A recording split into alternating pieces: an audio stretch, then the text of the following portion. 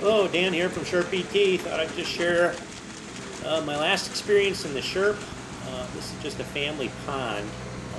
Only bullheads are in here, but you can tell this pond actually went down almost like 5 feet since the winter. That's not for me driving up and down in that. That water was a hell of a lot higher than what it is right now in the picture.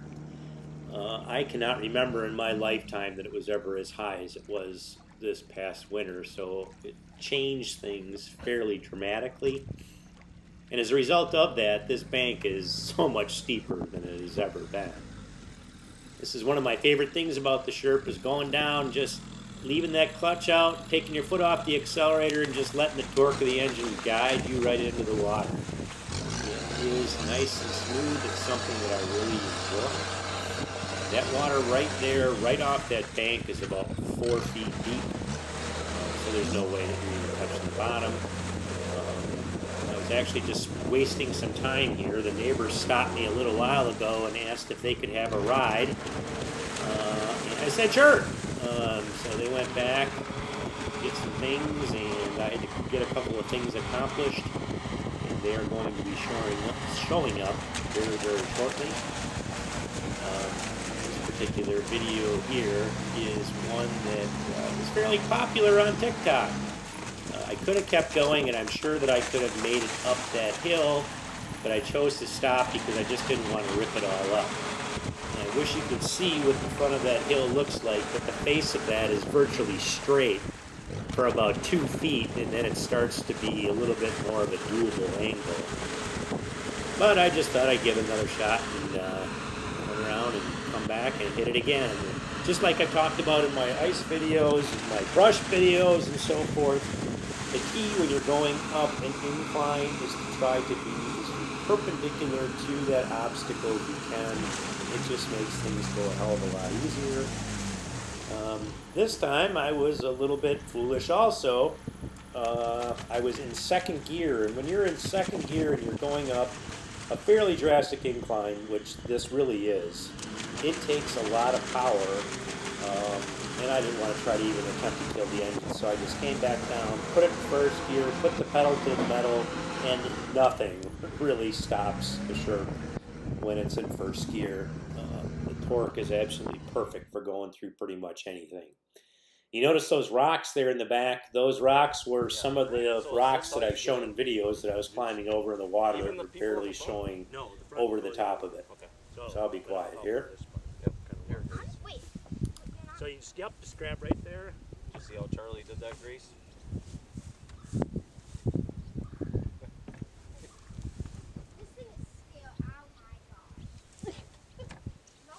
So I brought Gracie out last year to go.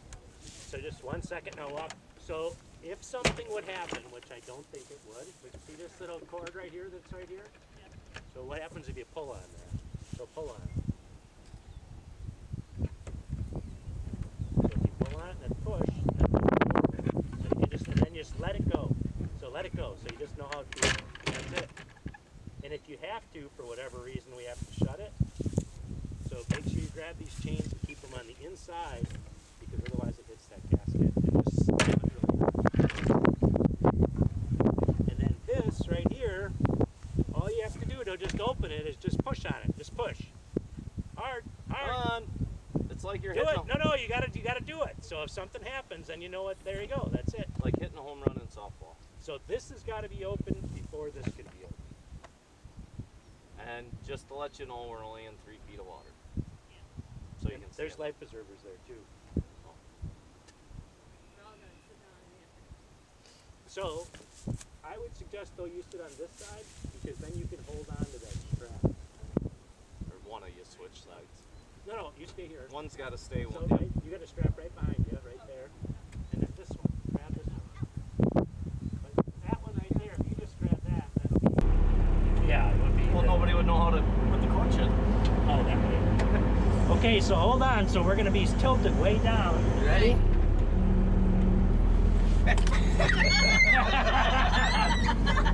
Now we're in the water.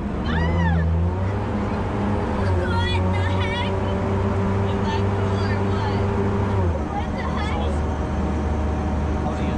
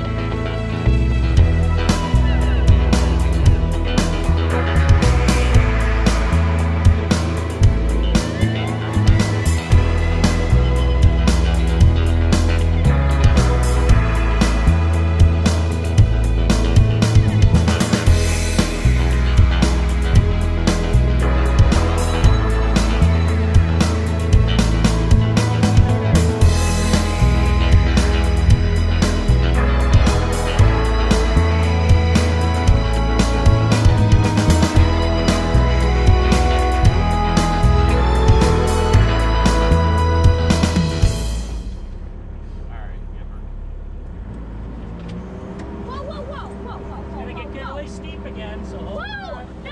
Stop it! No! No! What the heck? What the heck? What the heck? No! Look at her going like through the trees. My goodness, it's going up. What? No! No!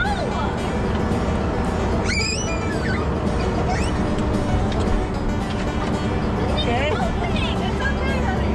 No, no, that's the window though. You okay? I think so.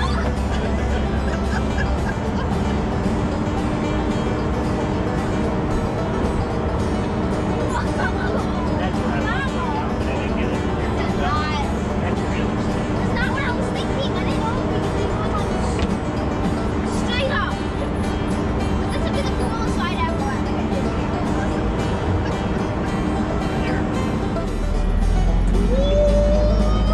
Whoa! Here we go, fast in the water. No, not there. Whoa! Hold on, we're gonna be really jumpy.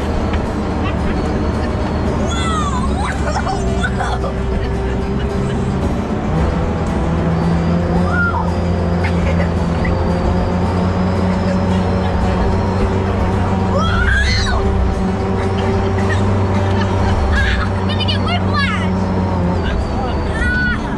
Oh, these rocks are slow. Look at me, look at what we did back here. What the heck? It doesn't seem that steep when we're there. Those are pretty big rocks. Look at that. Whoa! Look at the rocks we just rolled.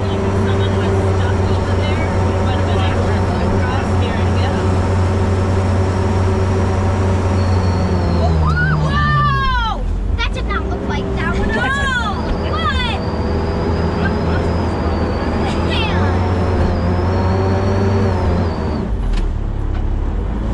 Are we stuck?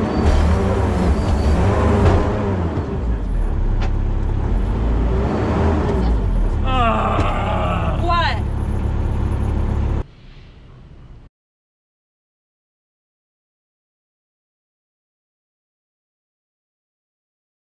Is that the chain? That's the jack shaft. That's just from safety. We're not stuck, right? Wait a minute, we're not stuck, right? What? Wait, we're not stuck, right? You're doing this on purpose! I don't think so. No, it's bad. What's wrong? It just broke. Yep. It's okay, it's just poop right there. No, it's actually dry. Have to go home and get Uncle Pat's tractor. No, I don't know. Oh, I could do that probably.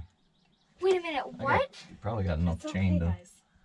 Yeah. I've got to see what's back there first and see what's broke. So I got to get everybody out. Unfortunately, Oh, we can go. I'm sorry. I can't move right now. It's okay. This isn't like a joke, like when you were going like up and down and like back and forth through the same path, right? No. Well, the old tractor wasn't going to work, so I actually called up the Sherp dealer, and he actually had somebody there the next day. So we got this sucker pulled out. We actually had the mechanical fuse taken out, and that's when we discovered at this particular point that the mechanical fuse was, where it broke, was stuck inside of the transmission. Bummer! That means that the transmission is going to be replaced. Hopefully something I will never have happen again. Getting pulled home from the Sherp. Fortunately, I busted off a big mechanical link, and part of that mechanical link is actually in the transmission, which I think that actually happened quite a long time ago, but we'll see.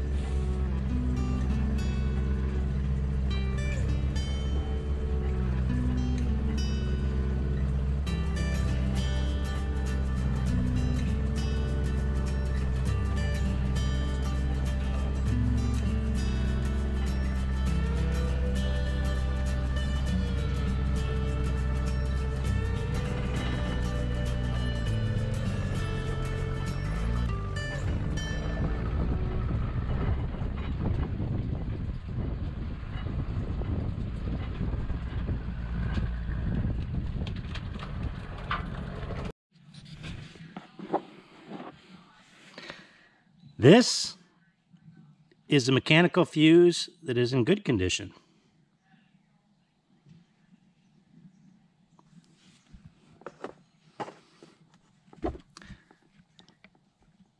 This is the mechanical fuse that we took out. Notice the threads are twisted versus this one, nice and straight. And it broke off, and unfortunately it's stuck inside of the transmission.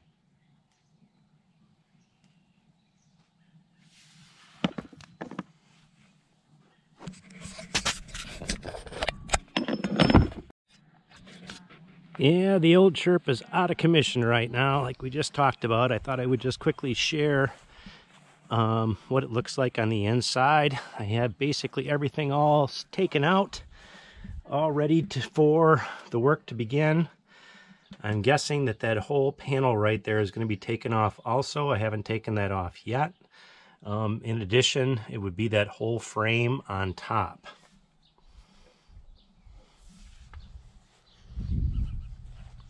So working our way around the outside.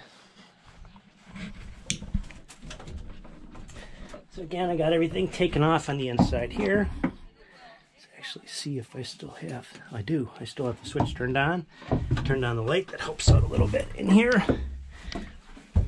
So what happens is,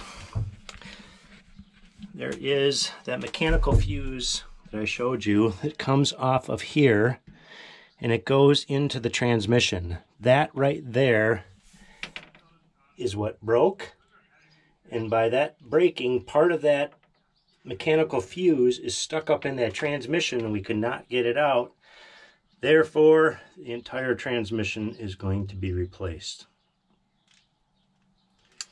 Main side chain is off right now, along with the disc brake. And again, how this all functions is it goes over, it drives this main shaft. There's a clutch here for the driver's side, which then gets transferred to the front, and it gets transferred to the back wheel. And then the same thing on the opposite side. And what happens is when you pull the lever back in the front halfway, you're clutching this. When you pull it back farther, you activate this brake. Pretty simple thing again, what we're talking through. There's the Kubota engine that we have there. There's the transmission. Moving up here is the Webasto heater. Again, in the winter and summer you change the fan. Right now I do have that summer fan in because it is summer. That's about it. Again, there's that front panel that will be taken off to be able to access that transmission. This entire frame right here also will be taken off, along with the small amount of hydraulics and all this. It's going to be, it is some effort.